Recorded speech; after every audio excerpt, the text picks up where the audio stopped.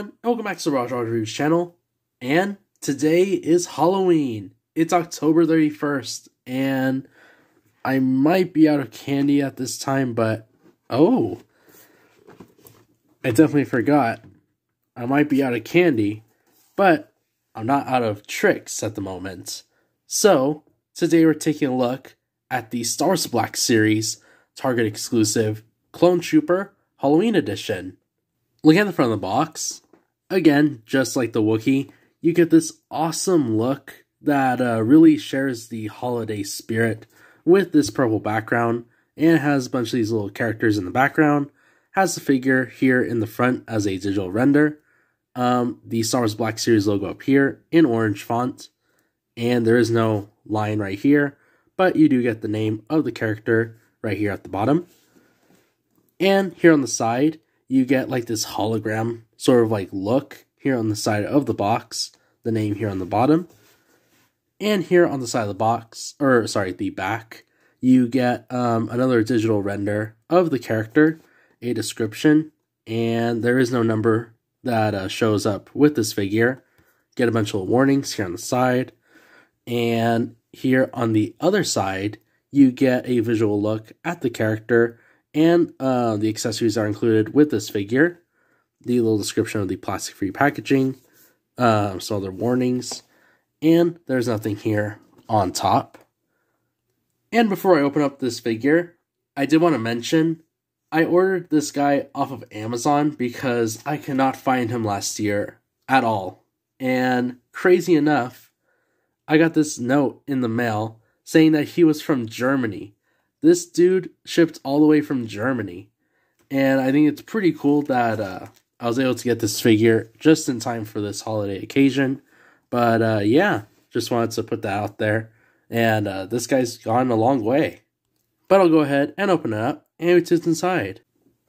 Opening up the box, you get this cardboard tray with the figure and the accessory inside, and as you can see, just like before, you get this awesome festive sort of like tissue paper. And I'll go ahead and open them up, and we see a better look. And I'll go ahead and get the figure out of this paper burrito. Oh my gosh. Immediately I saw that skull. Wow. Look at him. Okay, that's pretty cool. And here's our box. And looking up close, he looks so cool. Like, the overall look is just, breathtaking. I love this skeleton sort of like printing here on the armor, especially the helmet. I love the skull. That looks really neat. But I'll go ahead and review from top to bottom. Looking at the helmet, it looks so cool. And here in the front of the visor, you do get this like skull. And then of course the rest of the helmet is black. And I already tested this out, but unfortunately this the printing does not glow in the dark, so that is a little bit of a letdown, but it does look really neat overall. Going over articulation, he does have some movement here at the head, so you can see you get quite a bit of movement in the neck and the top right here. Here's side to side, all the way back, and all the way forward.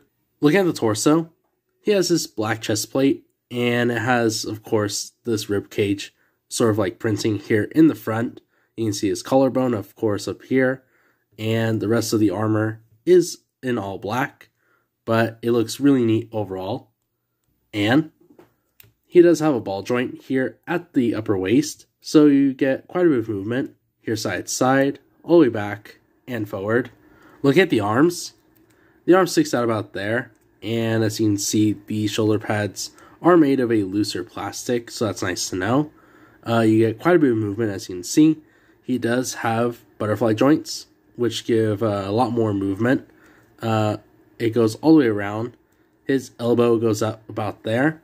He has a sole here at the elbow, and he does have articulation here at the wrist and at the hand, so you get quite a bit of movement right there. The other side as well. Arm sticks out about there, goes all the way around. His elbow goes up about there, has a swivel here at the elbow, and he does have movement here at the wrist and at the hand, so you get quite a bit of articulation. And again, he does have butterfly joints, So that's nice to know. Look at the waist. He has the rest of his, the bone printing here. You can see he has like his spine right here, and then, of course, this hip joint. But, of course, the rest of the armor is all black. He has this black belt, has a grenade, which does not come off, has some pouches going around it, and, again, looks really neat. Look at the legs. The legs go out into a position. They do go out into a single position, and they go back about there. And, of course, looking at the thighs, they do have a swivel on each side. And look at the knees. The knees do go back about there. You can see he has, of course, the leg, or the bones running throughout the legs. And then you can see the bones running throughout his feet, which are really cool. But, speaking of feet, they do point down about there. They point all the way up, as you can see. And he does have rock wrinkles. So he has some cool action poses. And up next, we'll take a look at the accessories. The accessories come in this really big paper bag. And of course, you can just tear it open just like this. And what goodies do we have in here? Oh boy. We got ourselves a Porg. Put that to the side. Oh my goodness. Look at that. We have individual chocolate bars. That is so cool. We have this wooden crate of some kind. And look at this. It looks like we did end up having candy. We have tricks and treats in this video. Look at that. Tiny chocolate bars. These are the Beskar ingots. Just like the Wookiee had. Except these are individual. So that's really cool to see. And you get 5 of them. So let me try and pick them all up. Look at that. You get tiny chocolate bars. And in case if you were wondering, yes, the figures can hold the chocolate bars. That is just too cool. Up next, we have our Porg. Look at the Porg. It looks very cool. And this time he's dressed up as like a little vampire. He has like this blue sort of like face paint.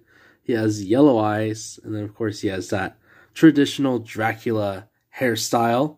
But real cool, his feathers actually look like a cape. So that's really neat. And of course Dracula can't stay in the sunlight for too long. And he needs some time to sleep. So our last accessory is this giant crate. Now there's either just a giant crate or it's going to be like the coffin of this Porg, which I'm pretty sure is going to be happening. But look how cool. This crate has so much detail going throughout it. It has like this wooden texture. Feels really neat. In the front, you get tiny little sort of like silhouettes of the Halloween printing. Then you open up this latch. And inside, you get a whole bunch of like stuff. And I think this is actually based off of the crate. I'm just guessing at this point. The one where where Rey finds Luke's what's it called? Lightsaber. I think that's what it's based off of, but I could be wrong. But inside you get like this assortment of stuff. And it has this Jabba ghost printing here on the top of the lid. Now what I'm going to do is grab my Porg. And what they showed is you can actually put him like to the side or things like that where he's like kind of like sleeping. That's at least what they showed. But it'd be kind of cool just to have him like, you know, rising up from his slumber. Or you can close the lid. You can put him up on top. Or better yet, you can actually get the chocolate bars and hide them in here. So that way no one else can steal them. That's pretty neat. So that was an overview of the figure.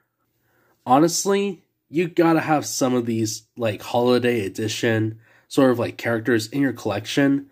They look so cool. Like, you cannot at least like a little bit of these characters. The Clone Trooper in general, like, everything is on point. The articulation is pretty smooth, which I do like. The accessories make this figure worthwhile. The chocolate bars, the little porg, and the tiny little crate are some of the best accessories I've seen so far in these Halloween sort of like figures. But yeah, definitely worth it. If you ever spot this guy out in the wild, or at least maybe he'll make a return this year, definitely get him. It's so neat. And before I go, I want to wish you all a happy Halloween, and hope you guys do pretty well in your trick-or-treating today. Leave it here, and say if you enjoyed the video, be sure to leave a like. And if you like the content you see here on the channel so far, be sure to subscribe. And be sure to follow me on my Instagram page. Hope you guys have an awesome rest of your day. I'll catch you guys on the next one.